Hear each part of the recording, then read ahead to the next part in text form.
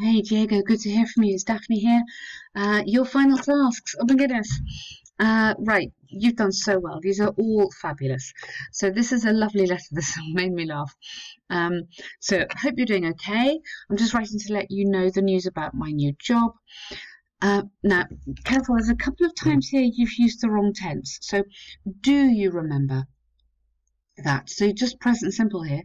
Do you remember that I told you I was feeling overwhelmed in my previous work? Overwhelmed by, we would normally use the preposition by.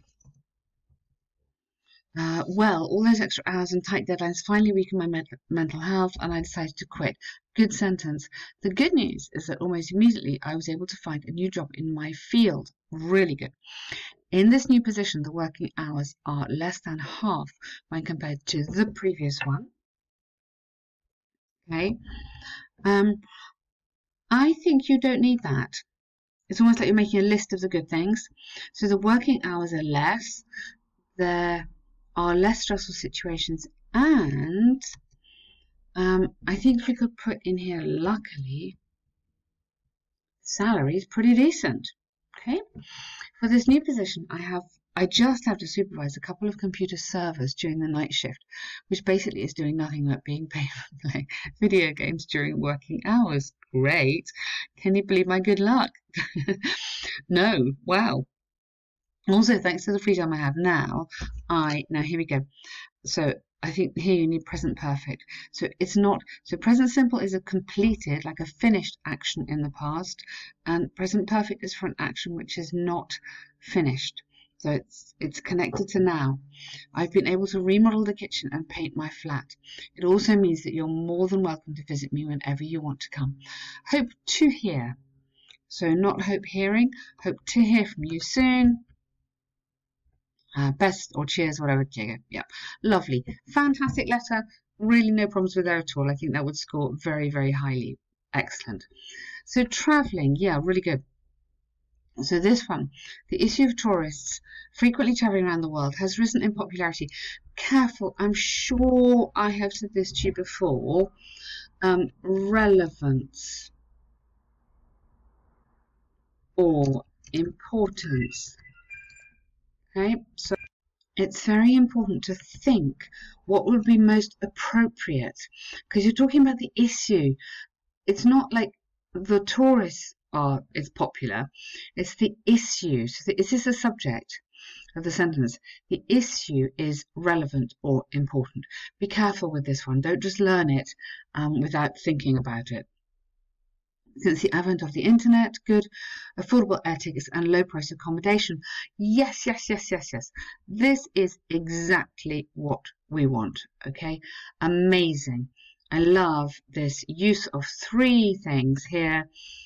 It's powerful, it explains the argument, it develops it, and it's lovely collocations and good adjectives. Perfect. Some experts believe this trend has several economic consequences for countries. However, I wasn't sure about this, for it is the traveller's health. Okay. Maybe this is the word that's confusing me. Okay. However, it's traveller's health that has most benefited. Okay, I'll take that off the yellow. Okay, all right. Now I see what you mean. Okay. It's traveller's health that has most benefited from this activity. Okay, from this activity. All right. This essay will consider both sides and use examples, yes, to demonstrate points and prove arguments. Okay.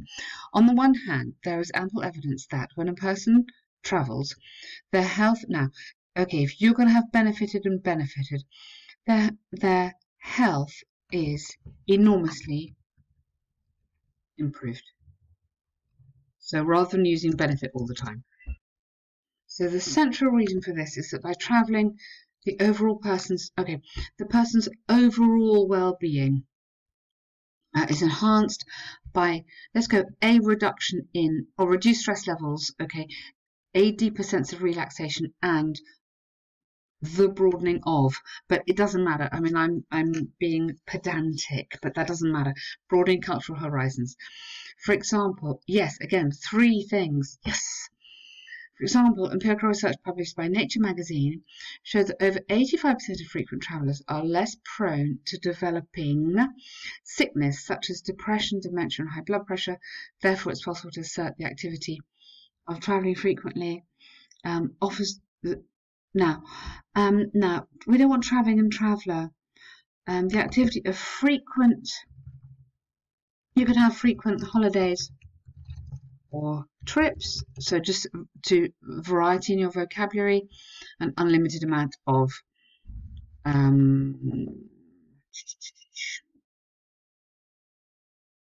health. Let's go health advantages or something like that. Something like that. You can probably think of something better, but do you see what I mean? I'm just avoiding that repetition. On the other hand, having a generation that only finds pleasure when travelling could be harmful.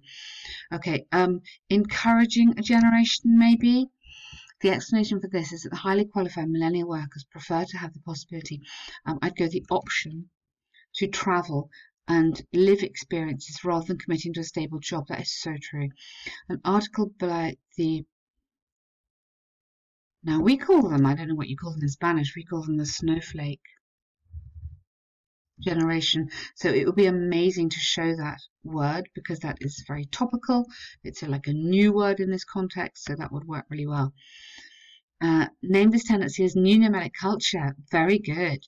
And describe this as highly negative for companies because they cannot find enough workers to support their production. Good. Thus, it's possible to believe that companies are the ones who are paying the price for this new trend. So just explain that a bit more. With less growth due to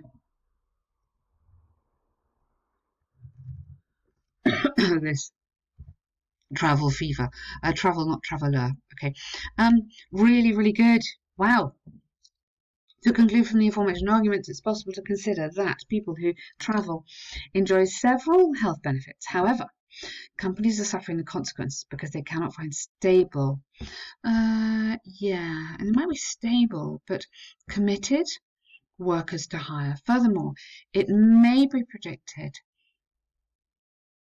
that the interest in tourism will increase in popularity thanks to now you can have popularity, that's fine, because it's the interest.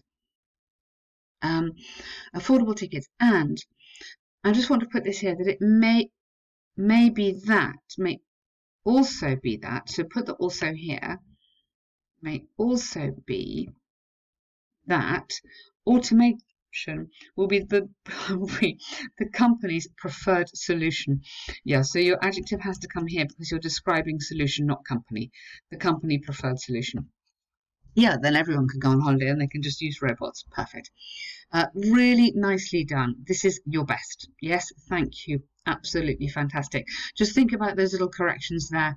But otherwise, you've absolutely got it. Bang on. Bonus. Okay, a relative's coming for a vacation. This is nice. Hi, John.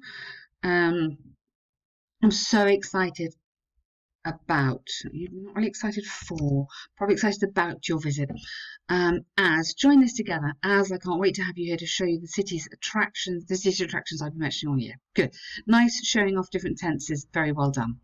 I think you should just have this in here, unfortunately. No, unfortunately, comma. I won't be able to pick you up at the airport as I promised. My boss asked me for a final report, which I have to complete before going home. So take out it, or either and I have to complete it, or which I have to complete before going home. I'm afraid I will just be free at night. Okay, maybe in the evening, but doesn't matter. However, don't worry about how to get home. So let's join this again here as well, because now there you want the present perfect. I've asked. So check that out again if you're not quite sure. This is it happened in the past, but it has a relevance to now. You've asked her because he wants to come in now to give you my keys. Her apartment's is, we don't say you just say number. When you arrive in the city, follow these instructions, plural. After retrieving your luggage, we would probably just say after collecting, but it doesn't matter. Your luggage, walk towards the internal. This seems a bit strange, but okay. Do you mean inside bus station? Or domestic bus station? Local bus station? Either I suggest you buy or I suggest buying a daily ticket for $5 and take the bus to number 9. Wait until the 8th stop, Random Street, just in front of a 7-Eleven. Don't use just twice. You could just say and, join it together. And in front of the bus station is my place, the grey 9-story building, and my apartment is, then you don't need that, 201. Okay. If you feel lost, this is so nice. I'll ask for, here you need 4, a taxi for you. Please make yourself comfortable, be ready soon, because when I arrive, I'm planning to take you out for dinner, yay! And after that, you can decide whether to go to the cinema or downtown for drinks. Yes, drinks, please. I look forward to... That doesn't work. I am so looking forward to it. Yeah, just as simple as that. Better regards, Diego. Fantastic, Diego. Really, really well done. Wow. Super good luck from all of us. And I really hope you get the grade you want and you get to Canada. This sounds incredibly exciting. What a really amazing adventure for you and your family. And I really hope it goes well. Very good luck. Please tell us how you get on. And thank you for all your immensely hard work.